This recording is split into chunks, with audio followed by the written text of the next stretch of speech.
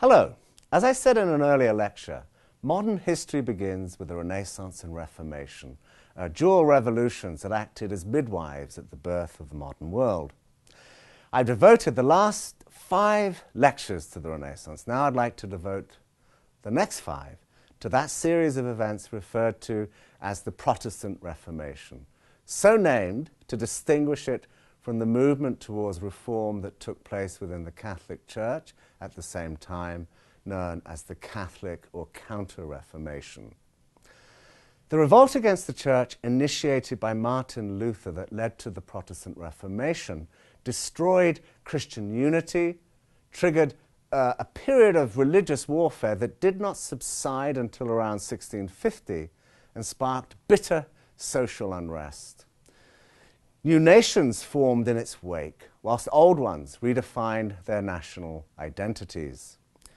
Beginning in the early 16th century, the Protestant Reformation completed the disintegration of medieval civilization begun by the Renaissance. Though primarily religious, social, economic, political, and nationalistic factors also played their part. As we've seen, the Catholic Church remained the indispensable institution during the Middle Ages. Despite the Great Schism of 1054, she continued to wield considerable power, acting to coordinate religious belief and practice and functioning as a civilizing influence and sole agency of social welfare. Unlike today, religion was not a matter of personal preference. Only through the Church could one hope to achieve eternal salvation, and those who knowingly disavowed the teachings of the Church, dubbed heretics, were treated harshly if they refused to recant. Why then did men like Luther, who were guilty of heresy after all, survive when others before them were burned as unrepentant heretics?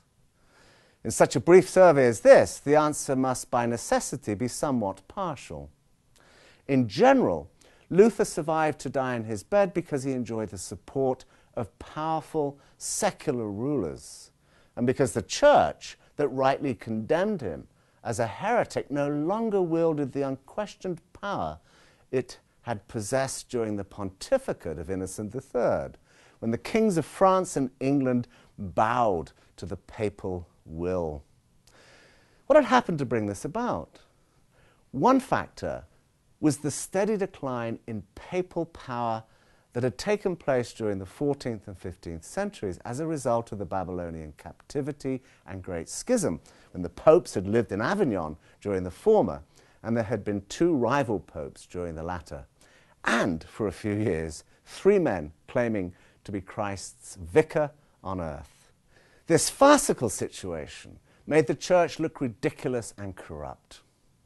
Although by the beginning of the Protestant Reformation the situation had been resolved, the damage to papal prestige remained. Those who opposed the papal monarchy, most especially the conciliar movement, which held that a general council should outrank the Pope, called for reform of the Church in head and members. Furthermore, although often exaggerated by anti-Catholic writers, some of those individuals who sat on the throne of St. Peter left much to be desired.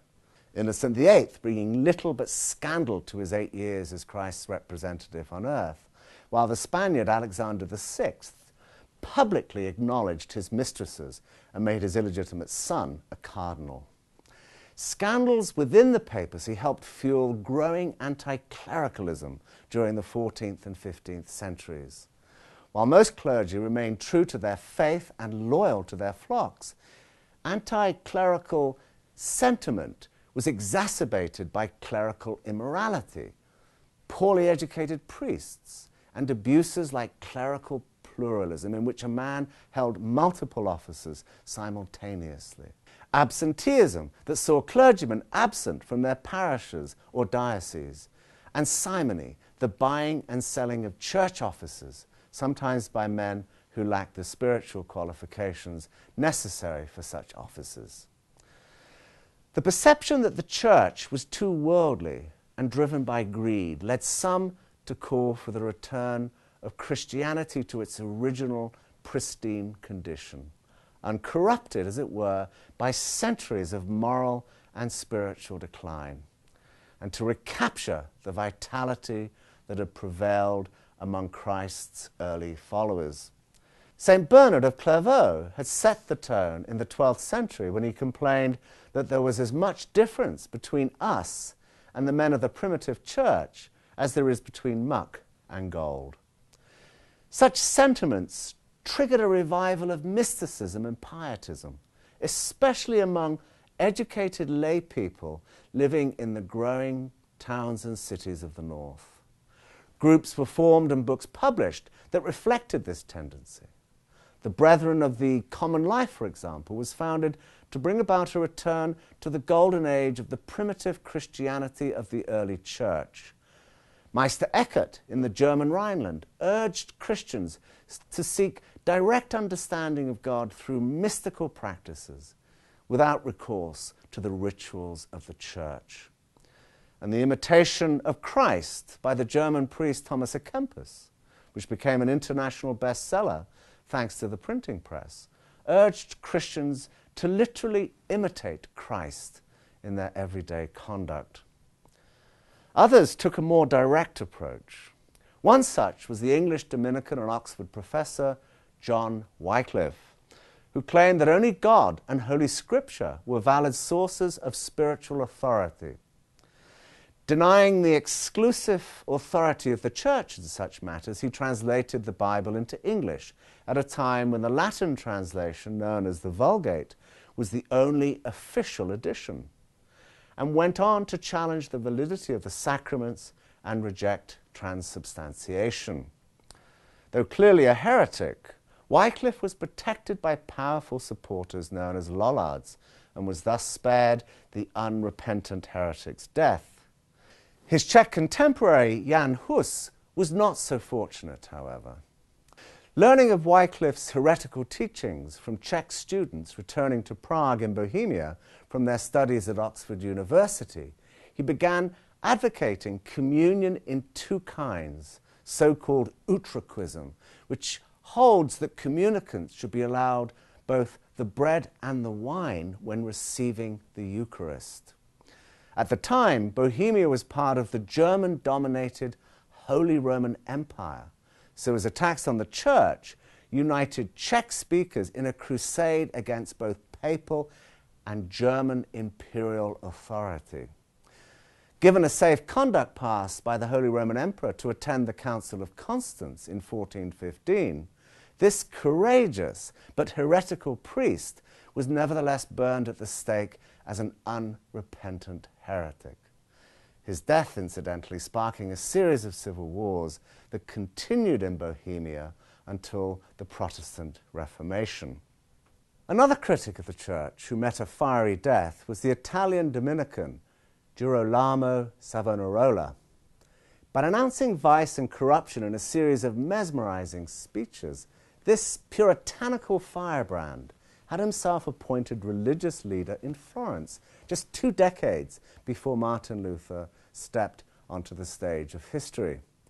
His coming to power toppled the Medici-dominated oligarchy that controlled Florence and led to the dreadful bonfire of the vanities, in which Florentines were urged to burn anything that might foster vanity or sexual licentiousness, including copies of Boccaccio's Decameron Nights and possibly priceless paintings by Botticelli, who may have been a supporter of Savonarola at the time. This insufferable Dominican's fate was sealed, however, when he lost the support of the common people, the so-called popolo, and began denouncing the admittedly very corrupt Pope Alexander VI, a recklessness that led to his excommunication and death at the Florentine stake. His agonizing demise reminds us of the dangers of challenging the authority of the Church. However, I cannot finish this lecture describing the historical context that led to Luther's rebellion against Rome without alerting you to the often overlooked fact that the Church herself was aware of the need for reform. This is borne out by the Fifth Lateran Council an ecumenical council convened by Pope Julius II in 1512 and that sought to reform many of the abuses later attacked by Protestants. It is also borne out by those clerics like Cardinal Cisneros in Spain who enacted reforms locally, thereby inoculating parts of Europe against the Protestant virus.